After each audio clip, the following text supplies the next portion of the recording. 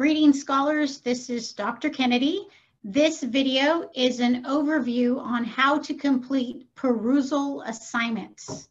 Now, Perusall is a social annotation tool that your instructor may have integrated into your Canvas course so that you can complete some type of reading or discussion assignments.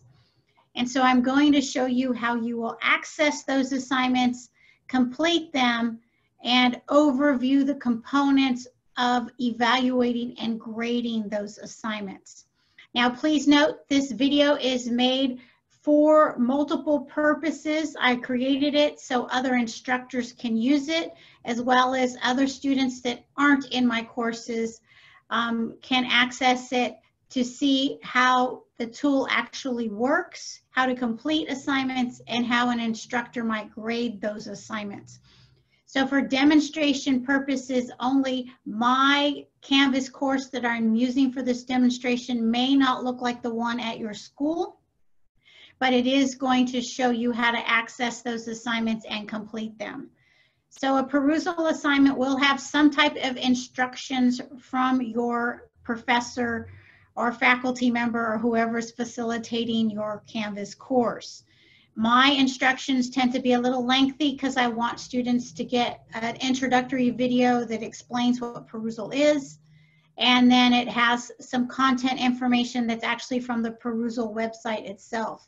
Now, please note that if you are taking a course and completing Perusall assignments, you will do those in your learning management system like Canvas. You will not go to the website.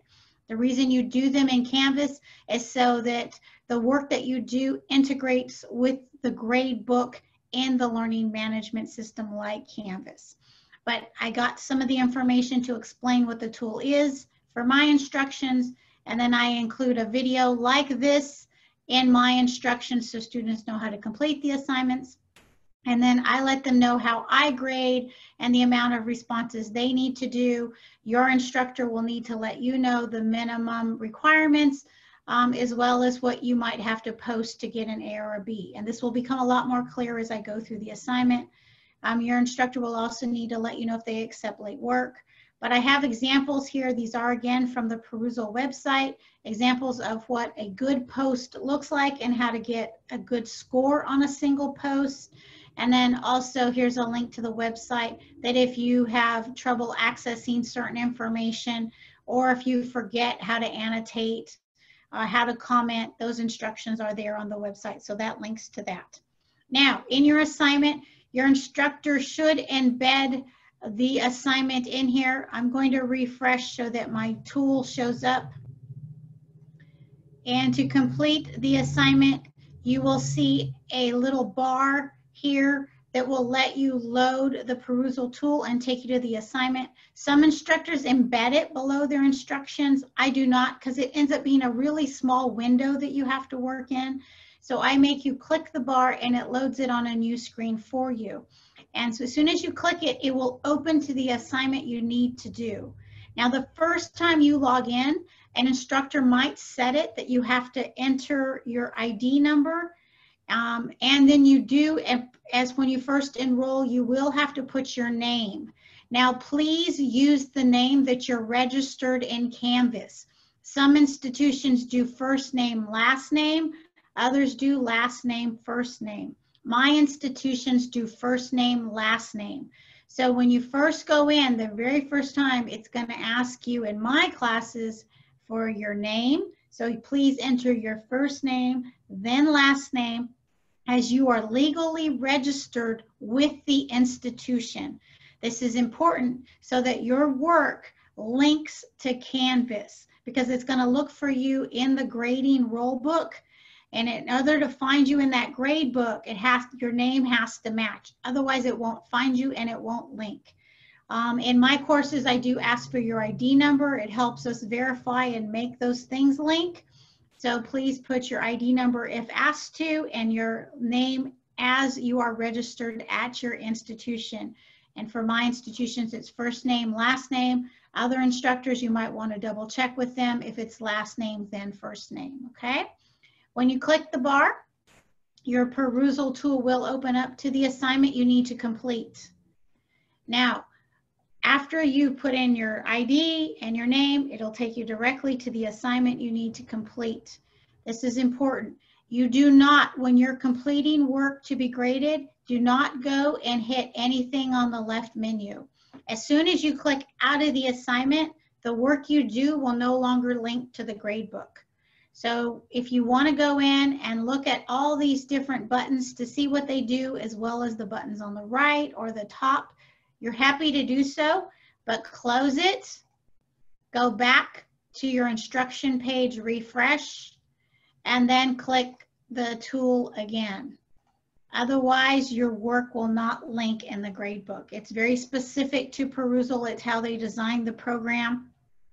So if it was something that instructors could change, I'm sure some of us would, but we cannot. It's the way that the assignments link, and it recognizes you. As soon as you click off of it, it will not recognize the work that you did in that session. So just make sure that when you go in, if you go anywhere off, not completing the assignment, particularly in the left-hand menu, it will take you out of the assignment, and you can get back into it, but it won't link to the grade book. So just again, make sure when you click it that you're going in to complete your assignment. You can use these tools because these are the tools that will help you complete your assignment, as well as these. But like I said, the first time, if you're just clicking around just to see where things are and you click anywhere on the left-hand side, please make sure you leave it, come back in, refresh, go back in, now complete your assignment, okay? To complete your assignments, the annotation tool is right here on the top. You can see it says annotate text. The very first time you come in, it will give you a tour. It'll take you around and show you the different buttons and what they do. But I'm just going to go through them to kind of explain how they work. So if your annotation tool is on, as you're reading, annotation means that you're going to highlight and you're going to comment based on what you read. And those comments are going to be shared with the class because this is a social annotation tool. The whole idea is that you are going to discuss the material you're reading with your classmates. Now, your instructors might group you so that if let's say your class has 40 students, and if you have 40 people writing on a chapter or a peer-reviewed article or a handout, it might get too crowded or jumbled. So your instructor might group you into smaller groups. So even though you might be in a class of 40, you might only see comments and interact with 10 students in the class. But every new assignment, you'll be randomly assigned to a new group. But that just makes it so it's easier to work on the page. Some instructors don't do that, so it might get quite busy. You might see a lot of annotations and a lot of comments. I group so it doesn't look so busy as you're working through. Regardless, if it starts looking like too much work, there's too many highlights, there's too many comments, you can, right next to the annotation tool is a drop-down button, and you can do it so you can just see your comments first. So I always recommend this to my students. Put it on my comments first, and that way you're reading a clean version of the document. You can do your annotations and then leave, and then maybe the next day come in, and now you might interact with other students. You do have to interact with other students to get a good grade using the Perusall tool. You cannot just go in and annotate. It won't give you a high grade. You have to interact with others, have a discussion with them, ask questions, upvote them, things like that. And I'll show you how to do that in a moment. Okay, so the first time I always tell students, just go ahead and do my comments. That way it's a clean document. And as you're reading, so let's say, for example, it says argument is a word that has multiple distinct meanings. So I want to show comprehension that I understand that sentence. So I might highlight this, or if I don't understand it, I might ask a question. And right away, you'll notice in the right-hand side, place comes up where I can write my annotation. And then this will show to other students, and they can interact with me if they agree, disagree, want to answer my question, things like that. So let's say I have a question, and I might say, it says, I do not understand how an argument might have multiple meanings. Now, I won't get very good score for this post if I just put that question. I need to explain why I don't understand, and that increases my score for this question. So not only do I want to say I don't understand, but I also want to say what I think it might be or why it's confusing to me. So I think it may have multiple meanings because, oops, let me refix this, because people have different perspectives and may frame wording or language differently.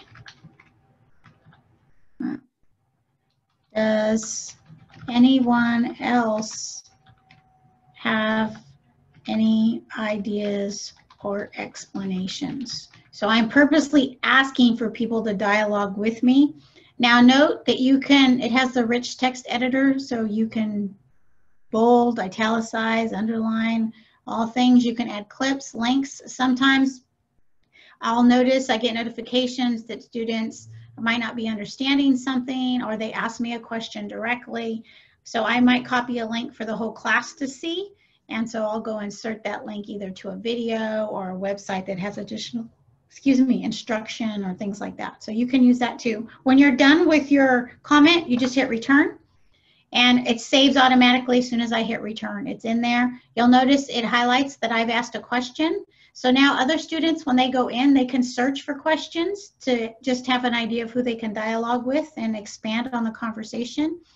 If I said something that was intelligent, that answered a lot of people's questions, there would be another, if this was a comment rather than a question, there would be an appearance on the right side with a check mark. And that's where you upvote people. So let's say I answered, somebody asked for the definition of an argument, and I gave a great definition. There'll be a check mark here in my comment. It will be grayed out. If you click on it as a reader because you like it, I get upvoted, and that's kind of like a thumbs up telling me, hey, great job, your explanation helped me out. That helps my score because you upvoted me. But it also helps your score because you're reading other people's posts and you upvoted them. So that doesn't mean that you can just go about upvoting tons of people just to get a high score. It doesn't work that way. There's like a limit on how high a score you can get for upvoting. So you want to make sure that you save it and use it for the really good comments. That way it improves your score, and you're realizing you're improving someone else's score. So you really want to do it to people who deserve that increase in their score. Okay, so after I do my comments, remember you can go back in and look at all comments, but you can also look by groups, but you'll be assigned, at least in my classes, to a group. And if you're in a large class and they put you in different groups and you can merge those groups, you might be able to use that. If you're looking for a specific student, you can also hashtag things so that people are more aware. They'll trend and then people can search for them and things like that, just like you would on social media. You can ask to see unread comments only. You can ask to see questions, unanswered questions, instructor comments. And not all instructors will comment. Some use this as student space. I primarily use it as student space. The only time I'll post things is because there's a lot of misunderstanding and students have asked me questions about it. Or I will post discussion questions to kind of keep the interactions going. Maybe there's not enough questions in the discussion, that kind of thing. So I'll ask questions that way people have something to respond to. And so that lets you see, you can see color highlights by students. So as people are posting and you're reading, you'll see that they're highlighted in a specific color. And if you hover over it, you can see who it is. And then if you click on it, you can see their comment. So that's really great. You can also click the button next to it, and that's how you annotate figures. So if there's any tables, charts, you can go ahead and annotate on those. This one has a table, so I might want to annotate that table. So I highlight the whole table, and now I can comment on it on the right-hand side. There is this page, so if you want to go up and down pages. And then here you'll notice on this bar is quick access to current conversations in this area, all conversations, and that gets overwhelming when you see all those, and then that's when you'll realize this button is quite helpful for searching for things. Starred comments, thumbnails. If it's a book, your instructor might have a table of contents. You can search the readings for certain terms. If they appear in there, you'll find them. This is where you'll get a notification if a student responds to you or tries to address you like they do. Like if somebody wants to address me specifically, they can do @Vera. And then that message will come to me, and I'll also get a notification that my name appeared in somebody's post, so I can go and read it, their post, and then respond to them. So it's just like social media, it works that way. Here's any bookmarks that you might put on, but here's notes. Now please note that the notes are different than the comments that you're doing with the annotation tools to interact. The notes button is to create your own private notes in the reading assignment that you have. And you would hit the plus button to create a new note. You can put a note on anything in the reading assignment. It has the rich text editor. You can then save them. You can download them. You can share them, all those things, but they are private unless you share them. They do not count towards grading. But some students, they want to do the annotation assignment, and then they want to do their notes separate, so they can do that. And you'll notice that the toolbar goes away if I hit the X, but as soon as I highlight something, the toolbar for comments shows back up. And then here is if you need read aloud assistance. It's pretty good. They've improved it. It has speeds and those kinds of things. It does sound like a computer reading to you. It's very monotone as well, so there's no inflections in the voice. But if you need that assistance, that's there for you, and I'm really glad that they put that in. Some instructors will allow you to download your materials. I do, so that will appear there, as well as you can print some of the materials as well. It depends on if it's copywritten or if your instructor provided it or those kinds of things. So that's how you complete your assignment, okay? The more times you go in to have conversations, so every time, okay, I completed some, I'll leave, I'll come back in another day or later that day to see who else posts. Your grade actually improves the number of times you go in and do additional work and converse with other students. If you go in one time to do an assignment, your grade is lower because you're not engaging in consistent dialogue over the time period that the assignment is open. Now, let's say, for example, you're done your work, but you do want to go in and you might want to see your grade on a past assignment. You would click Gradebook, and then that will show you your name. You'll only be able to see yourself and the grades that you earned on the assignments. You won't be able to see anyone else. Here you can see notifications you got, notes. You can add things to your calendar. In the course homepage is actually where you'll be able to see all the assignments that the instructor has for the course if they've allowed you to view them. So like in my courses, I allow you to view them all for the semester. But remember, you don't want to go here to go complete an assignment. I can go into it. Your toolbar will look a little different because I'm in the instructor, and I can go into the assignments, but you do not want to enter this way because now your assignment will not link to the grade book. You do want to make sure when you're actually completing the coursework that you go on the instruction page, like I said, and hit the toolbar. And that will launch the tool, and now you can work, okay? So just